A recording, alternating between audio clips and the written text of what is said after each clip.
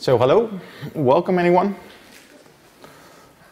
My name is Kooi and the title of my talk is Are Embedded Build Systems Still Needed? And before you say, hey, isn't there a law about that? Yes.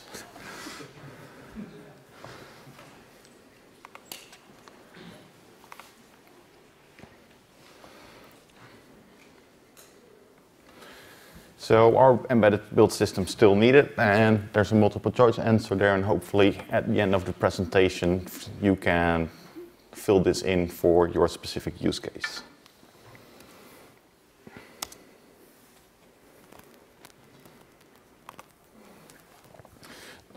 If you've ever attended one of my talks before, you'll notice that I run through the slides in like 10 minutes and then go to the questions section. It would be nice if you can now do the questions earlier. So if you have a question, stand up and state your question in the microphone or speak loud and I'll repeat the question and I'll try to answer it. And if you want to read along with the slides, go to this tiny URL that points to this Google Doc. So this is how I got suckered into embedded Linux. Around 2002, I bought a PDA and it was awesome. It had Bluetooth and a touchscreen. A touchscreen? A touchscreen, yes. And it had both compact flash and SD card slot. And it was fine, but it even had NAND flash, but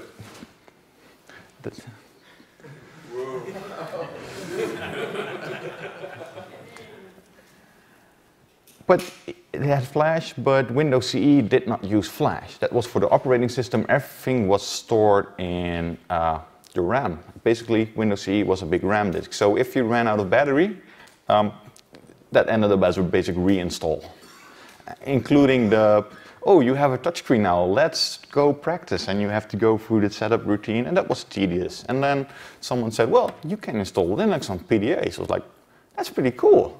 So I tried to research it, and it turns out people were trying to port Linux to the HP iPad 2210.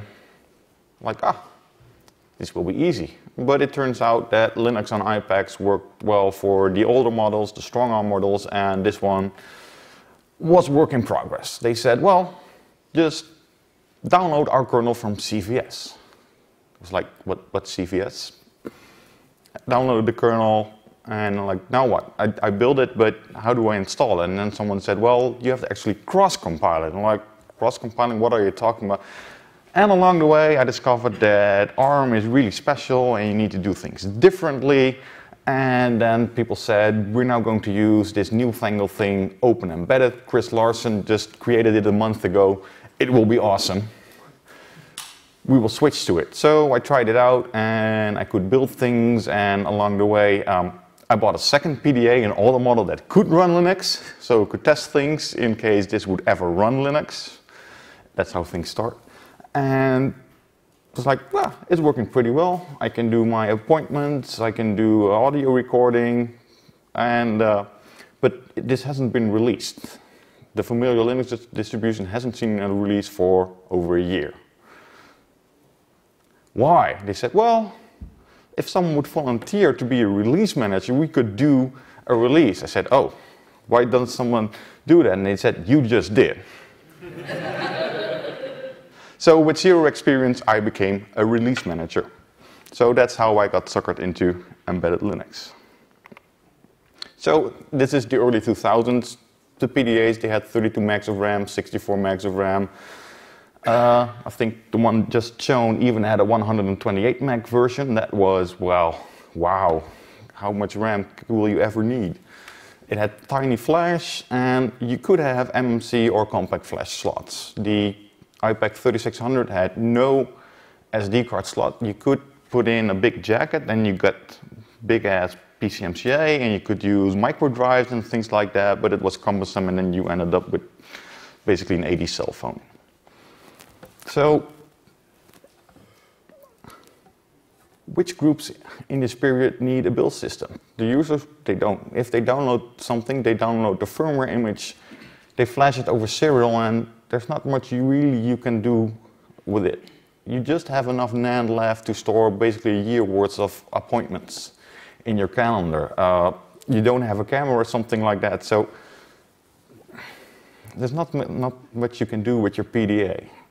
For the people that had a large PDA with an SD card, you could install extra packages, but because the screen was tiny, it was a touch screen, you didn't have a keyboard, every application you had needed to get customized. And as it turned out, every customized application was already built and pre-packaged for you. So the users, they didn't even know what a build system was. They just used your distribution. For application developers, they had to use it. There weren't any SDKs available, no on-target toolchains, and, well, no, just generic toolchains were available. You could do cross-tool, that might work, might not work. You could do build root, which might work, might not work. So basically you needed a build system. And the distro developers, they needed it because Open Embedded and build root were the only way to do a distribution. And along the way, Familiar, OpenZorus, and OpenSimpad decided that they wanted to do A, support a bunch of different machines, and B, support package management. So Buildroot was a complete fail for that, and they created something new, Open Embedded. As you might notice, in that period, it was really hip to call something open. And what build systems did we had available? There was an iPack cluster at HP that was iPacs with the PCMCA sleeves and Debian installed on a hard drive with networking access. You could SSH in, and around 2002, one or two were working. They ran an ancient version of Debian for ARM with even older compilers. All you had was GCC 2.95.3, and that's it. It didn't run actually any distribution provided by handhelds.org, so if you wanted to develop for a different distribution, you just couldn't. You were tied to old compilers, old C libraries. At this point, it was basically useless. Build root, that worked fine, except it didn't scale for lots of different targets. You ended up with just n copies of your build root config instead of just small changes to your machine description, so that didn't scale, and Chris Larsen said, I can do this on company time. I hate Monte Vista at work. I hate build root in my spare time. I will create something new, and that's how Open Embedded started. And Open Embedded at that time, we had a lively IRC community where we would pass our local.conf into pastebins and things like that because you needed the magic options to make it work. I think Tim Bird can testify that you needed a lot of magic options to make it actually work. So no one was happy. There was close cooperation between application developers like GPE and OP, specific palm-top environments, and the distro people. The distro people worked closely together because everyone was doing all those roles. If you were an application developer, you had to be a build system developer, and you had to be a distro developer just to be able to see your application on the screen. Which does mean that there is a very tight integration, so your software runs as expected. Nowadays, when you install a distribution on your computer or on your laptop, you can say, oh, I really hate this GNOME desktop, and then someone will step up and say, well, in upstream GNOME, everything is okay, but the tweaks Fedora, OpenSUSE, or whatever do to it, those are the things you hate. And you get the big discussion of distro-specific patches and things like that. Those didn't exist in that day. So life was good for the very few people who were working on it. And at that time, there were like 20 people. So a while later, TI released the Beagle board. It was massively more powerful than anything on the market. It was the first Cortex A8 device available. It had a floating point processor. It even had two. You could do vector floating point on it and SIMD instructions, and it was cheap. It was, I forget, $200 on launch or something. That was a lot cheaper than the $3,000 that you could get. So what did it mean? You got a lot of RAM, you had an SD card for storage, and you could actually use networking. And that was the start of the problems for build systems.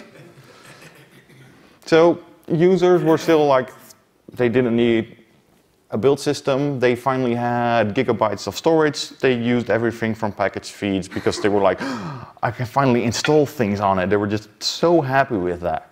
Application developers got slightly grumpy because they were finally used to having working SDKs, but for the bigger board, there was a flaky SDK available which didn't really work. It was something that we said, oh, Open Embedded can generate SDKs. We'll just build the SDK, upload it, and we'll see what happens. Well, it was broken. The on-target toolchain didn't really work, and the external toolchain, it turns out, only works if you had the exact same distribution as the toolchain was built on. Which in my case was everybody was locked to an ancient version of Debian.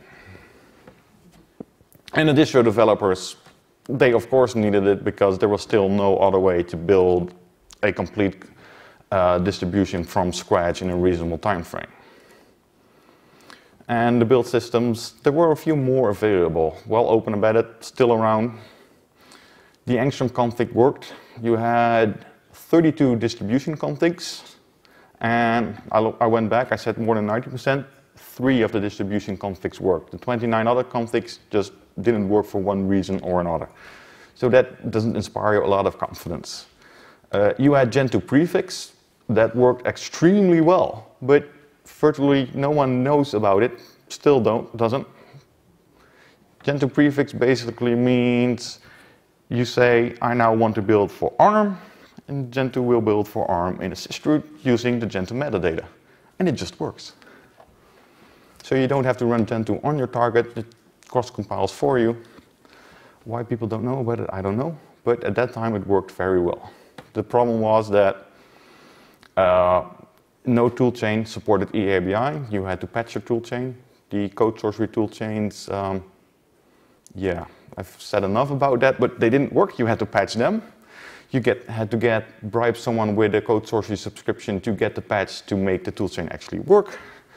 So once that patch was out in the open, you could basically build it, and that's how we got Open Embedded to work and Gentoo. And finally, you could do ARM EBI with all the nice ARM Cortex-A8 stuff. But still, if you want to do cross-compiling, was Open Embedded to Gentoo, the rest was native compilation. And since the Beagle board was new, native compilation was on old hardware. For example, Debian used NSLU2s, which is a 266 megahertz ARM9. And anything you wanted to build on it, it took at least 2 weeks, because pretty much everything depends on NSS or NSPR, which is part of Firefox, which takes 2 weeks to build because swap is on a USB hard disk. So anything you did 2-week timeout, native builds, they didn't really scale. But if you just add enough NSLU2s and go away in 6 months approximately, you could build a Debian archive. That's what Leonard Buitenhek did. He used an Angstrom toolchain to build the first Debian eABI support, and it took him 6 months on really fast hardware.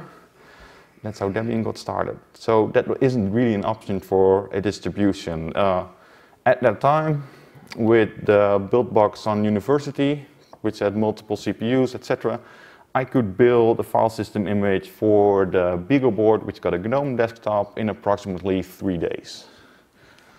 So that's still quite slow, but that's manageable if you do it from scratch. That's not the 6 months it would take on Debian with a build farm. People got unhappier in this situation, strangely enough. No cooperation between app developers anymore, because GNOME, KDE, etc. only cared about real-life computers, like they said, where you could just have a GPU with OpenGL and tons of RAM. Distro people and build system people, they didn't really work together because big distros do native builds, so you don't have to talk to the build system people, you just maintain your package as usual, and then at one point the other builder will kick out the package for your architecture. And even worse, users expect Red Hat Enterprise Linux type of stability with Gentoo style optimization and Debian wealth of pre-built packages from your distribution, which at that point was still managed by people in their spare time.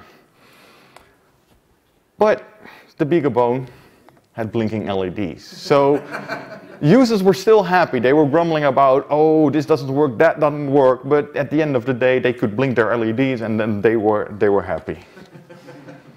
Can you spell bit banging? At that point, there wasn't any bit banging going on yet, because you didn't really have the on-target toolchain. So if you want to develop your own application, you had to do it in Python or something, and that didn't know about GPIOs yet. So fast forward, and it's the time of the Arduino and Raspberry Pi. This is not an Arduino and a Raspberry Pi. The big red thing is a Sanguino. That's basically an Arduino on steroids. People who know about 3D printing community, that's the controller of the original wooden MakerBot. And that plexiglass thing, that is the plexiglass version of an original wooden MakerBot, but now driven by a BeagleBone. So that was my hobby project, convert all the Arduinos into BeagleBones, and it worked. I can't say it's better than the Arduino, but at least it runs Linux now.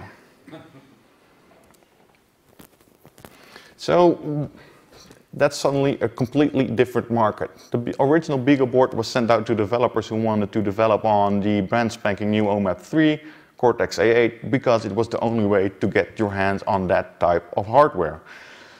It was a strange situation that TI was actually funding their competitors, because people would buy a BeagleBoard, implement their software, and then buy the Freescale CPU for their design. But we would still sell BeagleBoards. And with the BeagleBone, we wanted to go to the maker community right at the point that the Arduino was very popular and the Raspberry Pi. So what the users wanted to do, they wanted to interface sensors, motors, their electronic cat feeder, etc. to your board. And in Arduino, they were used to just, if you need a protocol, you bit bang it. They get your board and they go like, oh, that's weird, you don't have an IDE where I just click upload. They're like, yeah, but you can use a shell script and sysfs to twiggle a pin. And they're like, oh, yeah, I can do that, I can blink an LED. And then a week later they come back with, but if I use a shell script and the sysf entries for GPIO, I can only get like 2 kilohertz out of the pin for my thing, and I need 200 kilohertz. And we're like, what are you doing? That needs a kernel module. And I go like, yeah, but we're not programmers. So with people moving to scripting languages, hardware becoming available, etc., etc., etc., less and less people actually need a build system. And we started getting jokes about ethical compilation, because at one Ubuntu developer summit, one person said cross-compiling is fundamentally broken, and another one said it was something unethical. So that's what we stuck with. So ethical builds.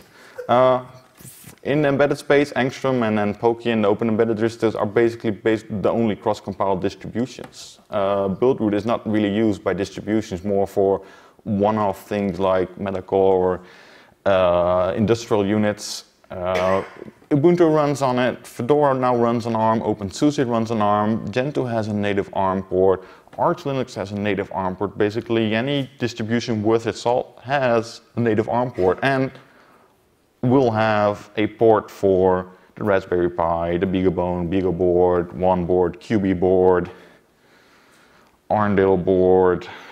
You get the picture. There are a lot of boards around there now. So trying to get people interested in build systems is really, really, really hard nowadays.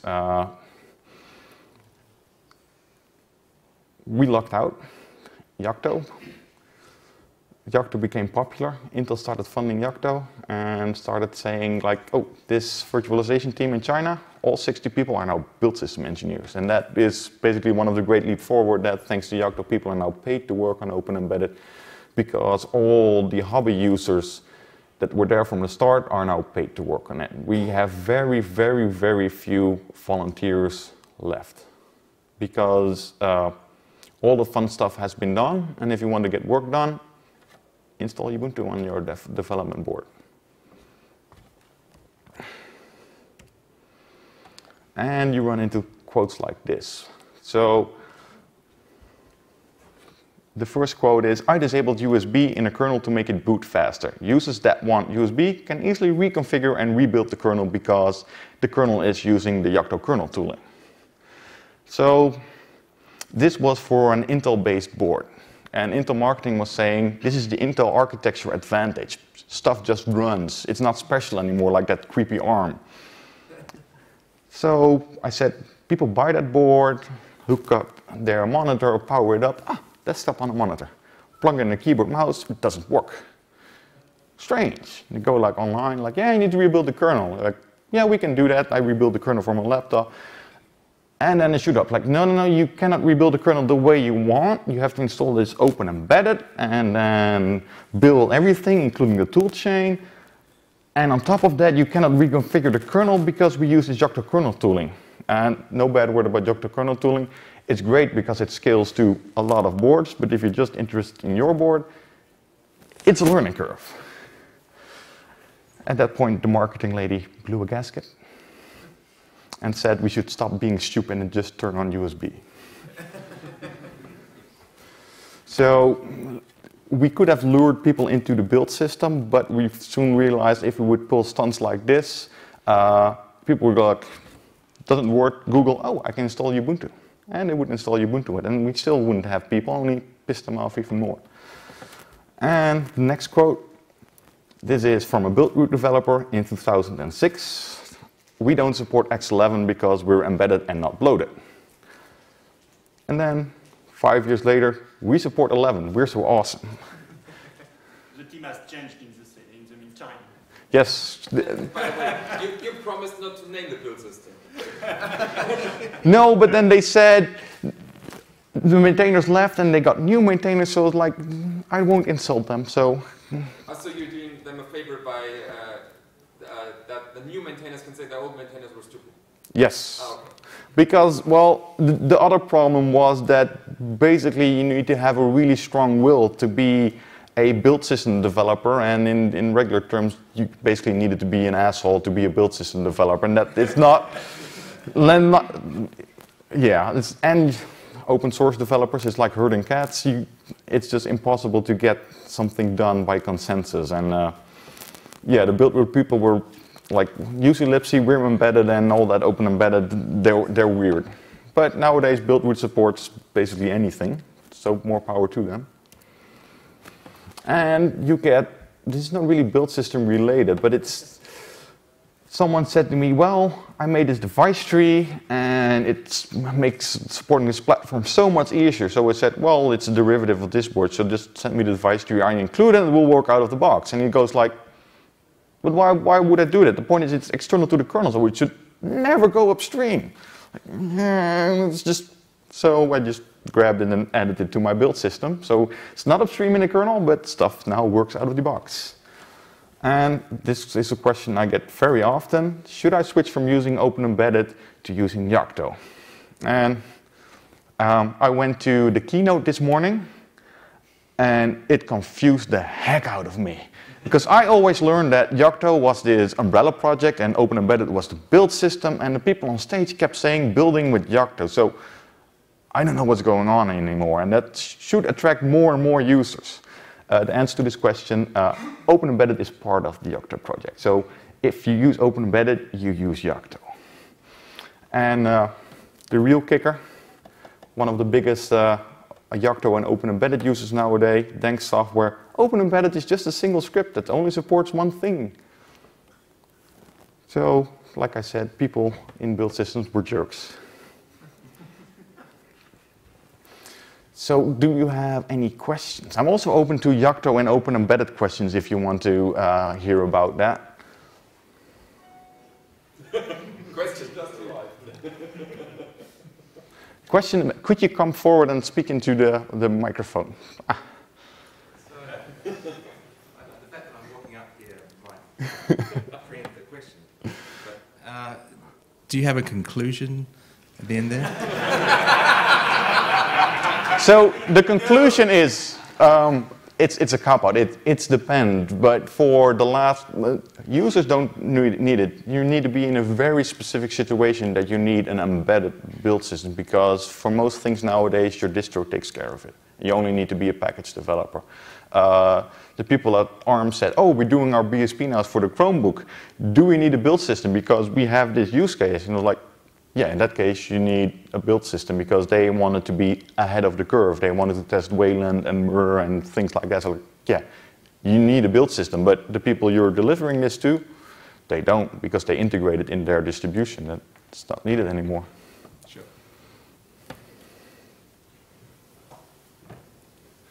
Disclaimer, I'm a Buildroot contributor.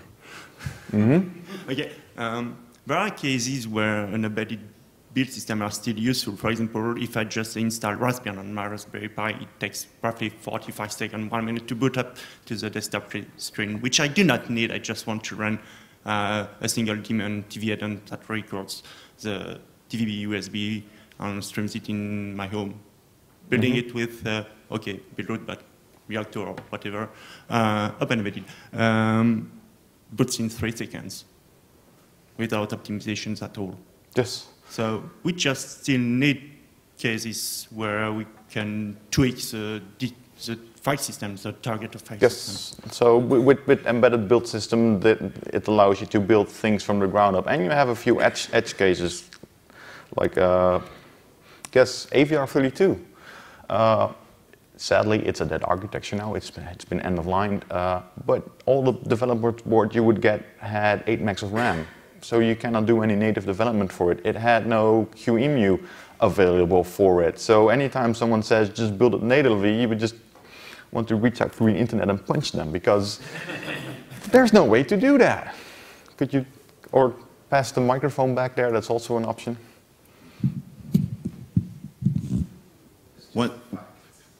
One thing to note, that Chris, who was originally developed OE, was actually fired from TI for spending all his time working on OE. It's just a small fact. They actually made a Mark II of Network Gateway with 128 megs of RAM. Ah. And there was, for a short period, actually a build farm building Debian with 10 of those. Yeah, and I had almost completed. I had an AVR32 where Leon Wustenberg kindly manually replaced the 8 meg chip with a 32 meg chip. So in theory, I could have done a native build as well on that, but at that point, it wasn't really feasible. And ARM64, there's no hardware available yet. So the company that has been the most hostile to open embedded, ARM Limited, they would invent new build systems just to avoid using open embedded. Finally went like, we have a problem. There is no publicly available emulator for it, no simulator, and no hardware. But we need to bring up the software because we want the server people to be able to use it. So what the hell do we do? And luckily, Linaro said, well, there's this thing called Open Embedded that can do cross-compilation. And ARM said, no. So in Linaro, we're now bringing up, our original bring up was with Open Embedded, and there are now simulators available, freely downloadable from the ARM website, so you can just go the Gen 2 route and Debian route and do native compilation. But for bring up on a new architecture, you need cross-compilation, and as soon as you're in that position, you need an embedded build system because it's just too hard to do it yourself. And I think Tim confessed that his do-it-yourself build system wasn't completely DIY, but heavily leaning on Monte Vista. Yeah. Well, there were several do-it-yourself build systems at Sony, but the one that we recently converted over from was actually a Monte Vista derivative. Right. And while Monte Vista was great, it basically was you have this big file system and you can cut it down to your needs, and mostly you want to build it up. So that's where Open Embedded and Build would shine. You go like, I want this and only this, and that's what you get. So, more questions?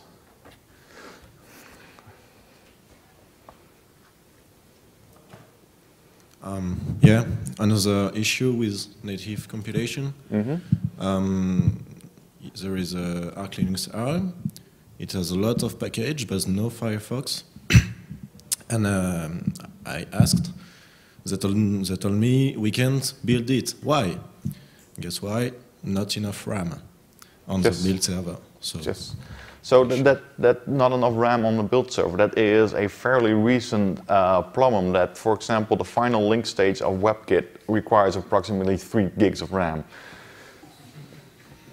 So yeah, you can add a lot of swap, that doesn't always work, and various architectures don't allow the complete 4 gigabyte, and you run into a lot of problems. I've heard that LLVM will solve this, but that's still a bit away.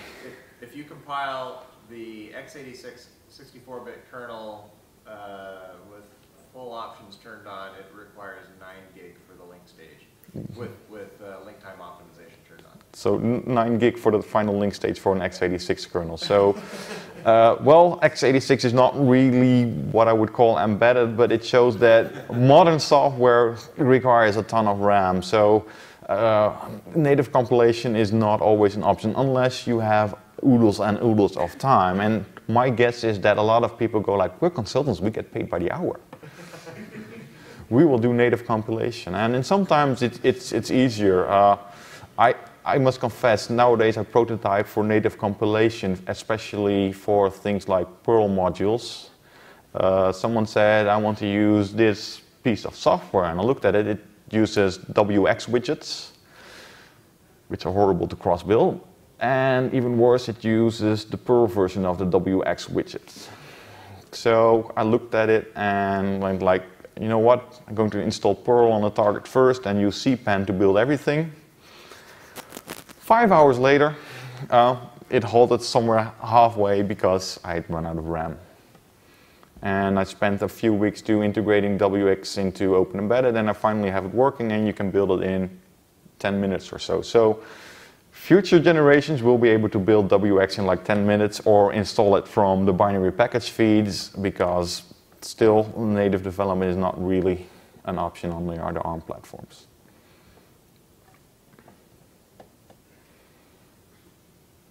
Questions? No one has mentioned OpenGL yet. What's the next corner case? What's the next corner case? Well, there isn't one in the slides, but there are a few more corner cases, which are coming up again, because there's also a big endian version of ARM64 coming, and it uses a weird target tablet. It ends in BE instead of EB, so we have to patch a lot of build systems for the big endian detection nowadays. Because even the Linux kernel, you say, I'm an ARM big endian, I want to build big endian, and it builds and builds and builds and builds and gives you something.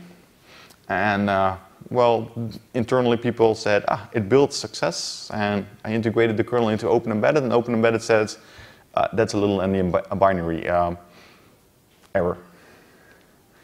So there's a long road to go for weirdly named architectures, and with build systems you are able to spot such errors that it's actually building little endian instead of big endian binaries. Or what we noticed in Open Embedded after we finally added architecture checks, that for approximately 6 years we built the point-to-point daemon, PPPD, as an x86 binary for all architectures and installed it into ARM file systems. No one ever noticed it.